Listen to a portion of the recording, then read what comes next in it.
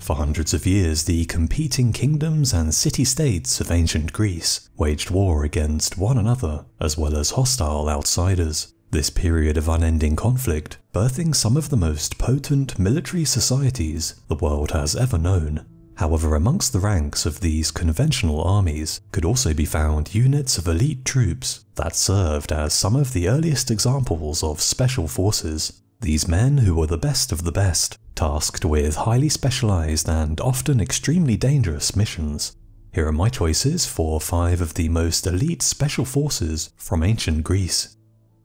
Number 5. The Crypteia. Sparta is widely regarded as one of history's most successful warrior societies. The hoplites her harsh training schools produced, considered formidable individually, and near invincible when fighting as one in a phalanx. However, despite this now legendary fame and renown, there also existed an equally potent but far more mysterious group of Spartans, known as the Crypteia, a clandestine organization of elite reconnaissance and guerrilla warfare specialists whose brutal training involved the state-sponsored murder of the Spartan slave class. This frequent, violent culling of the strongest and thus most dangerous slaves, equipping these young, highly trained assassins with the skills needed to perform a scouting role within the main Spartan army, as well as carry out hit-and-run ambushes on enemy troops. After the Spartans conquered and settled the lands of Laconia in the 8th century BC, they made slaves of the area's original inhabitants, forcing them into generational serfdom in service of their new masters. Now known as helots, these once free men were reduced to little more than beasts of burden, spending their short, harsh lives tilling the land and carrying out all of the manual work required by the state, allowing Spartan men to dedicate their lives to martial training, a system which enabled the Spartan army to become one of the most feared fighting forces in the ancient world.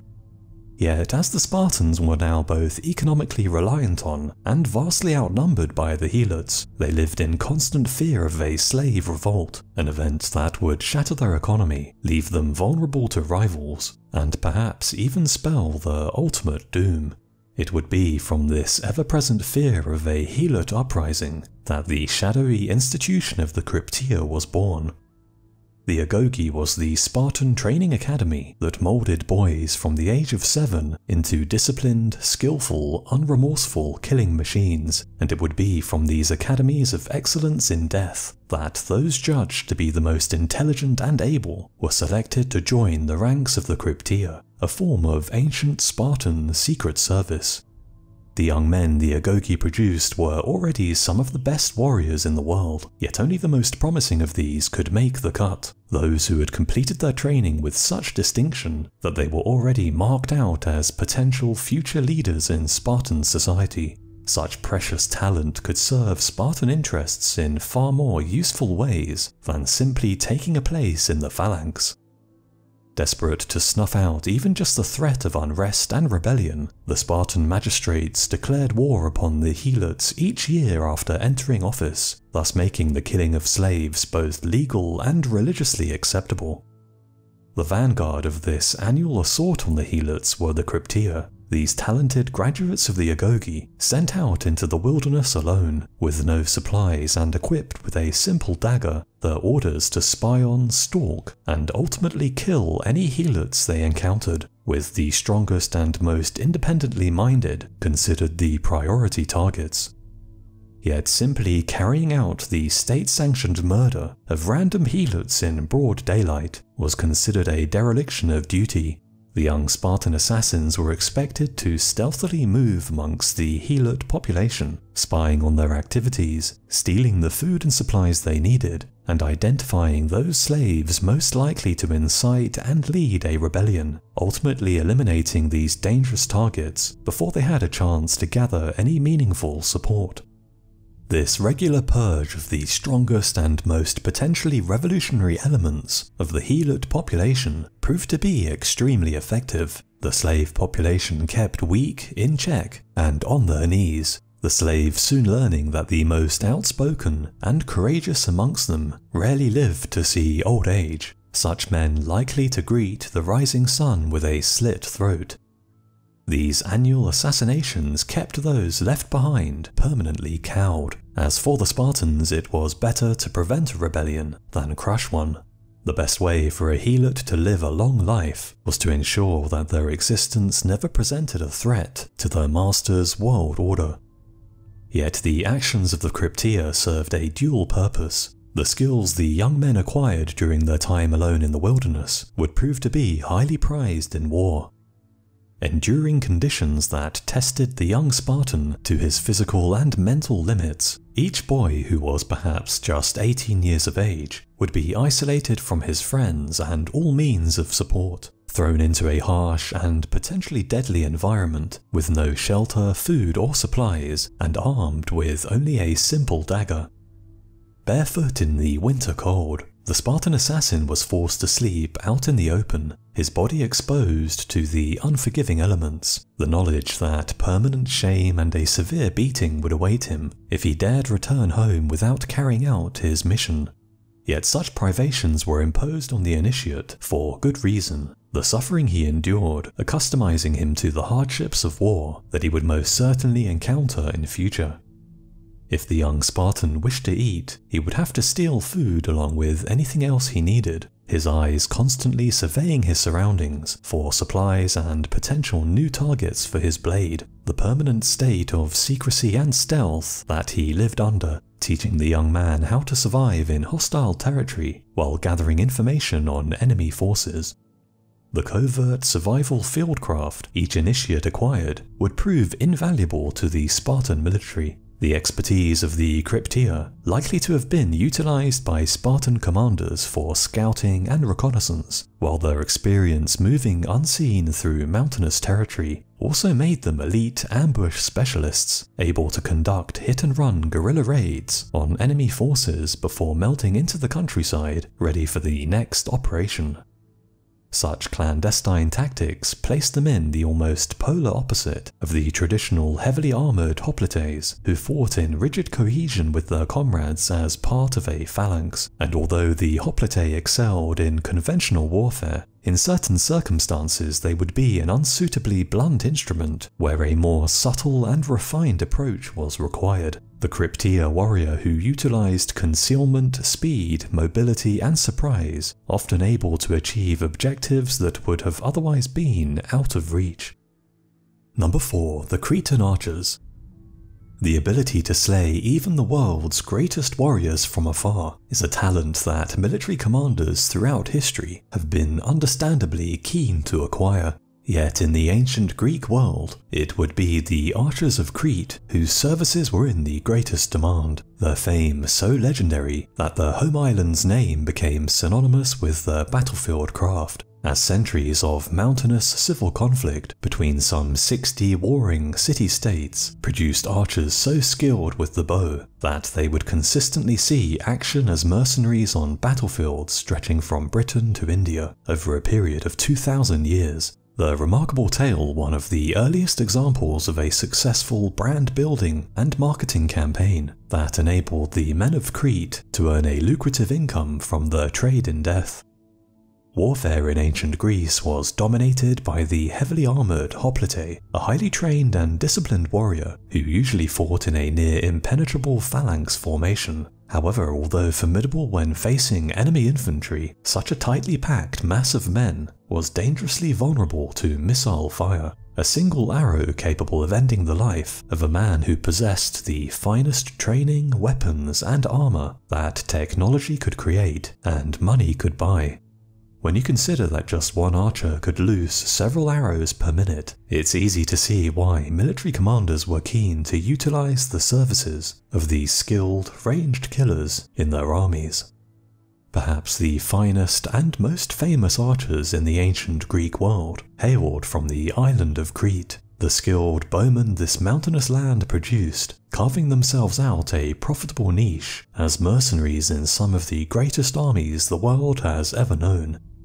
Armed with a powerful compound bow that gave them greater range than other Greek archers, the The Cretans were able to rain death upon the enemy from afar, with pinpoint accuracy. However, unlike most other missile troops at the time, they were also armed with shields, leather armor, and a dagger or shortsword, additional equipment that made them more than capable of defending themselves in melee combat.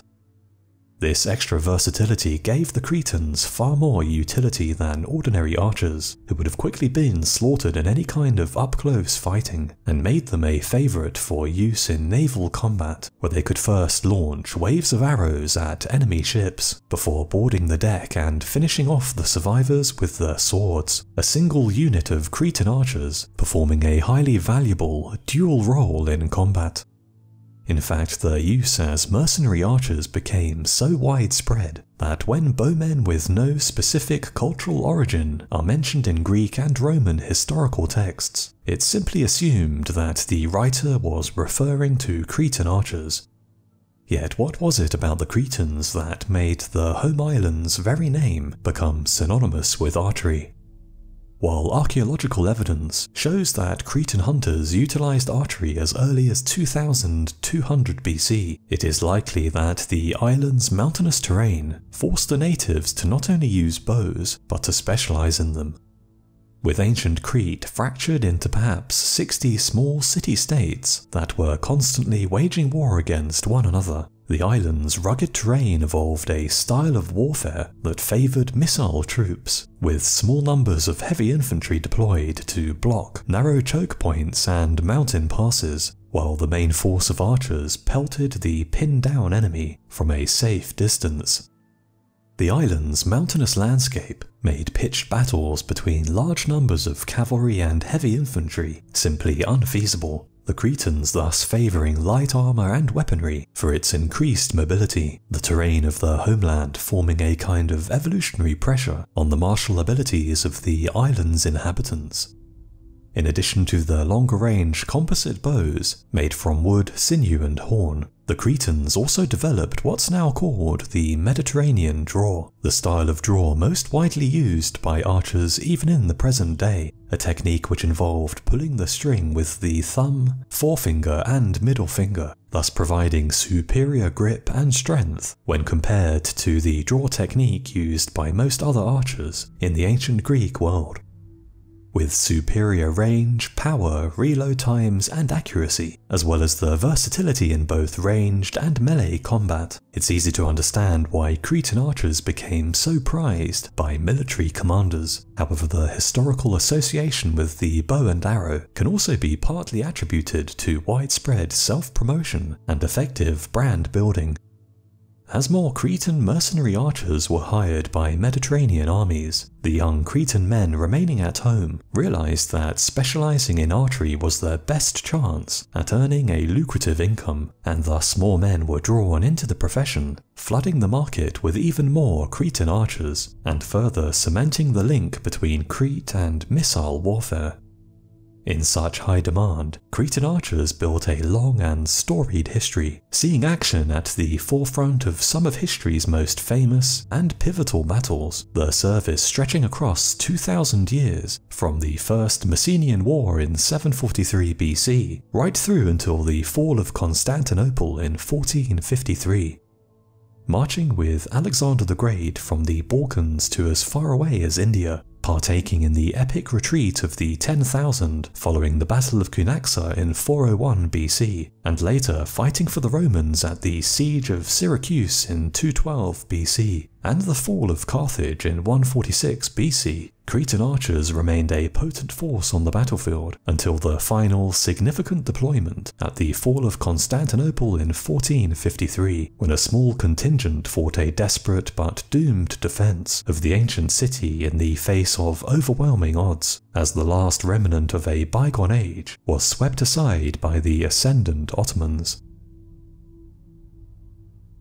An army of men who are old enough to be pensioners and grandfathers might not initially seem like an intimidating force to be reckoned with, but when those same men have spent their entire lives at war, their presence upon the battlefield becomes a far greater cause for concern amongst the enemy tasked with fighting them. As veterans of some of history's most pivotal battles, there was little that such men hadn't seen or done. The long and bloody march from Macedonia to India in service of Alexander the Great, forging them into some of the most lethal and skilled killing machines the world has ever known.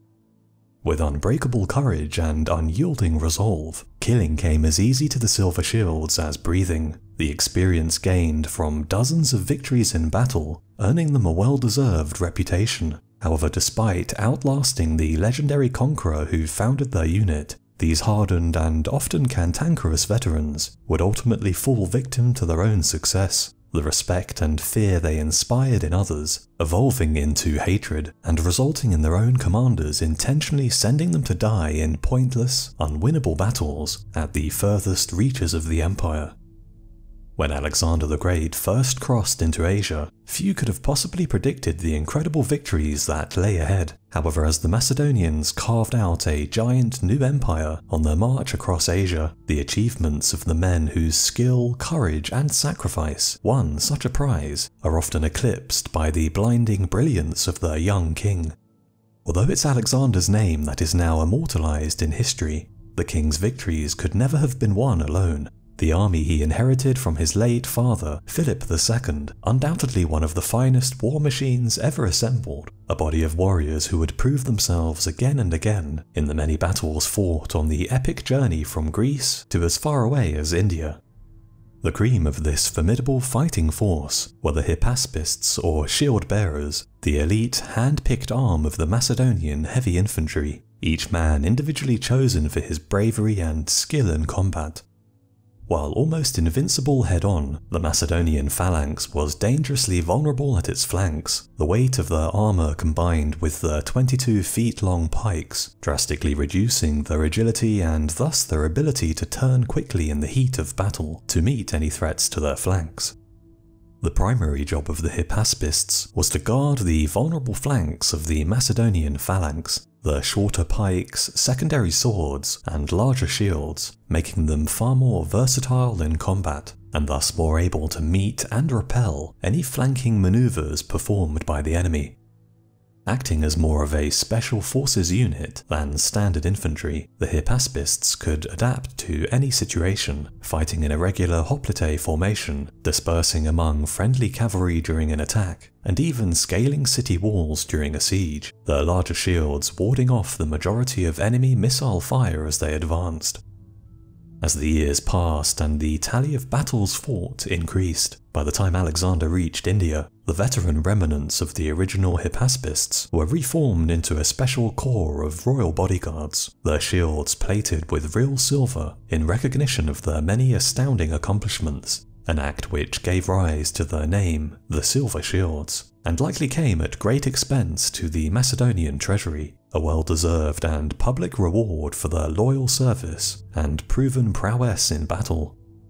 At this point in Alexander's campaign, the survivors of the Silver Shields had been fighting in the Macedonian army for decades, with the majority of them likely aged between 50 and 60 years old, and some reported as even being in their 70s. These battle-hardened professional killers, forged by their experiences into some of the most proficient and deadliest warriors on the face of the planet, and although their strength had now been reduced to perhaps just 3,000 in number by years of casualties, the men remaining were a concentrated, cohesive, and highly intimidating force that could be deployed to the most crucial points of a battlefield, their commanders safe in the knowledge that the Silver Shields would never break or run from the enemy. The younger men who dared to face them, cowed by the knowledge that each individual man of the Silver Shields had already taken more lives with his sword than they had spent years on this earth, with perhaps their own young heads soon to be just another notch on this grisly old man's tally of kills.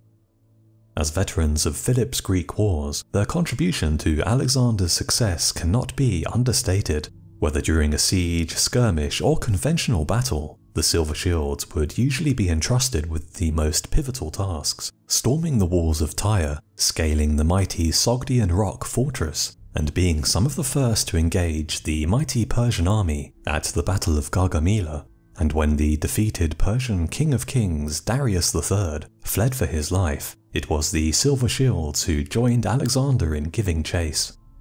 Yet for all their honour, laurels and skill, it would be mortal desire for worldly riches that would be their undoing, and most of them would never see home again. Following the death of Alexander in 323 BC, the Silver Shields threw their support behind General Eumenes as the Macedonians fought one another for control of the vast empire that had only recently been won. These old veterans, many of whom were now well into their 60s, shocking the opposing Macedonian factions they fought against with their incredible prowess in battle despite their ripening age. The enemy generals enraged at these grizzled old relics' ability to frustrate their plans time and time again. Yet at the Battle of Gabiene in 316 BC, a cruel twist of fate resulted in General Antigonus capturing the Silver Shields' baggage train, despite being bested by them in the main battle, a devastating blow to the old veterans, whose wives and children were now in enemy hands, along with 4 decades worth of plunder. Following this disaster, the Silver Shields agreed to betray General Eumenes, handing him over to General Antigonus in exchange for the return of their families and possessions, the men who had once been Eumenes' greatest asset, now becoming his ruin. Yet this alliance between old enemies would do little to lessen General Antigonus's animosity towards the cantankerous old Silver Shields, the resentful Macedonian commander unable to put the past behind him after almost dying in a mutiny caused by the Silver Shields, as well as suffering several humiliating defeats in battle at their hands. Unwilling to tolerate such a potential thorn in his side, he swiftly moved to break the power of the Silver Shields forever, executing their leader and sending the survivors to the remotest part of the empire, in present-day Afghanistan. The governor of the area ordered to whittle away their remaining numbers by throwing the Silver Shields into only the most dangerous missions, the vast majority of these remarkable warriors finally perishing in battle after a lifetime of war. Number 2. The Skiritai. Subjugated and forced to fight for their new masters, a small band of 600 elite warriors, known as the Skiritai, would earn a reputation for skill and ferocity in battle that even impressed the warlike Spartan overlords.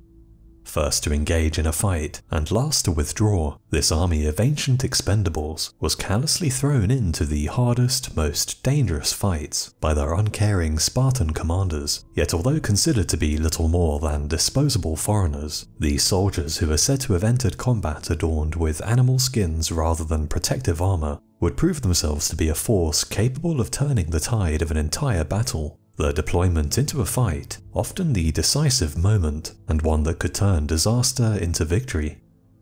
The people who lived in the rugged, mountainous region of Skiritis were an otherwise unassuming rural people who had managed to carve out a home for themselves amongst inhospitable land. However, it would be this very location that would prove to be their undoing, their towns and villages occupying a strategically important location between Sparta and Arcadia that was quickly seized by their Spartan neighbours in the south.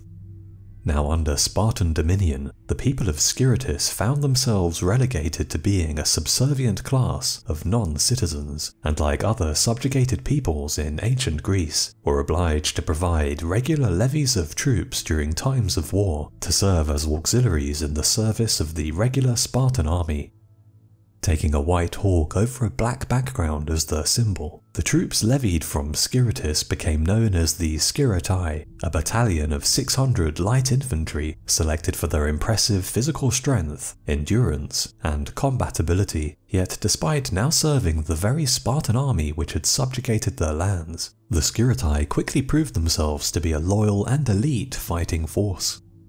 Equipped with lighter animal skins instead of heavy armor, these proud warriors were far more mobile than their Spartan counterparts, abandoning sturdy defenses in favor of speed and raw offensive power.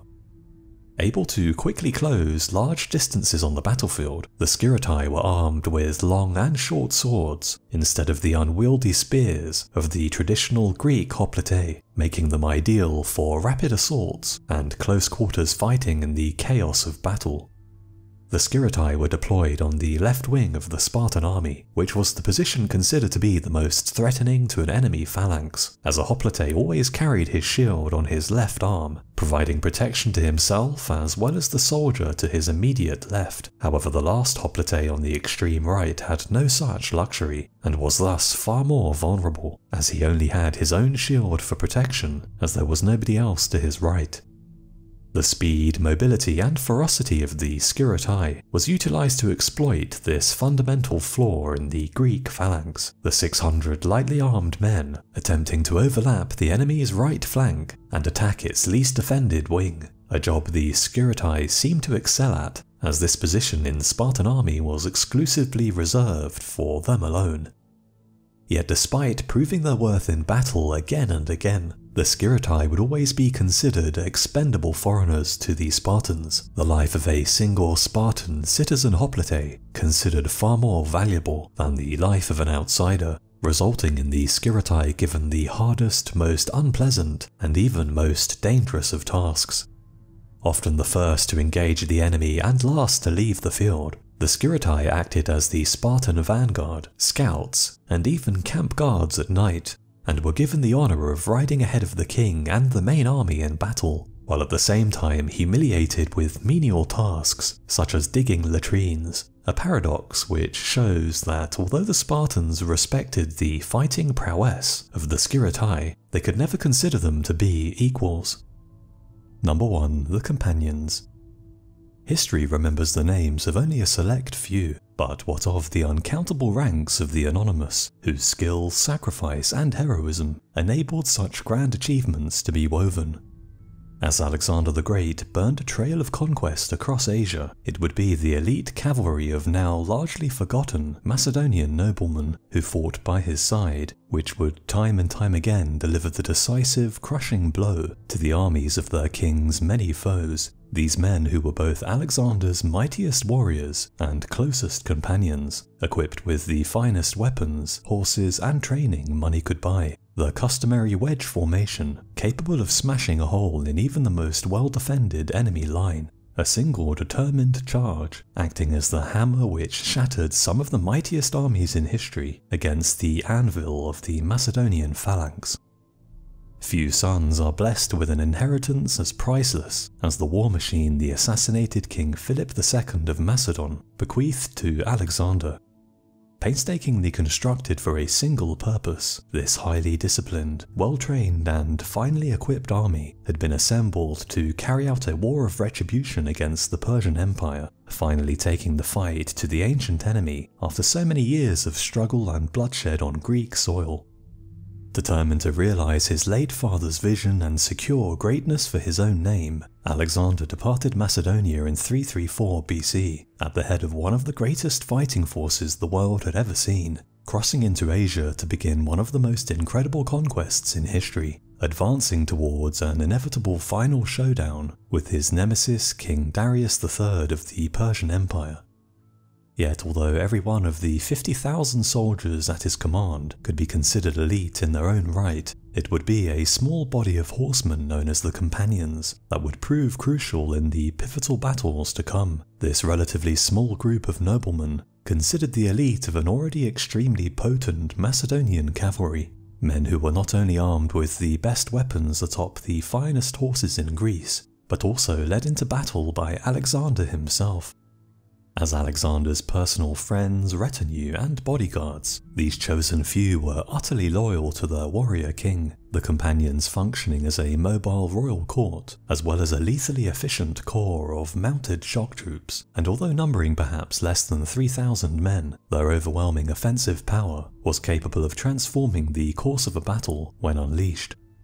When the fighting commenced, the tactics utilized by the Companions were straightforward but devastatingly effective. The long pikes of the Macedonian phalanx pinning enemy infantry in place, while the Companions smashed into the flank or rear. And when this classic hammer and anvil tactic could not be brought to bear, the Companions would simply launch a direct, all-out charge, their wedge formations punching straight through even the most well-defended enemy line, allowing the rest of the unit through the newly formed breach, from where they could envelop and destroy the now surrounded, out-of-formation foe.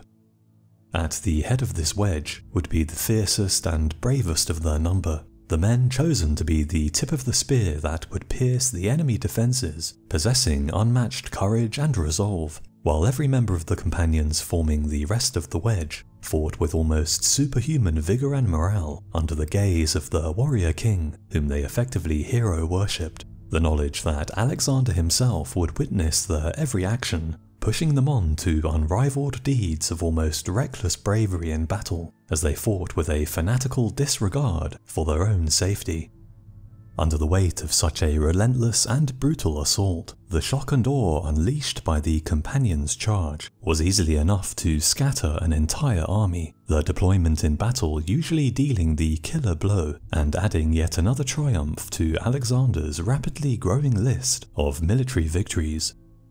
Organised into 7 squadrons of 200 men, each squadron was comprised of men from the same region of Macedonia, as it was believed that such geographical ties would strengthen their bond in battle, while the 8th Royal Squadron was directly led by Alexander himself and contained 300 of the best and most loyal fighters, the men tasked with fighting in a battle, while at the same time protecting Alexander from harm, the young king known for recklessly risking his own life in the heat of battle. Equipped with the finest armour, spears, short swords and horses, the companions were by Alexander's side in every major battle the young king fought, proving instrumental in Macedonia's most incredible victories, as time and time again they demonstrated how even the world's mightiest warriors simply could not withstand their attacks.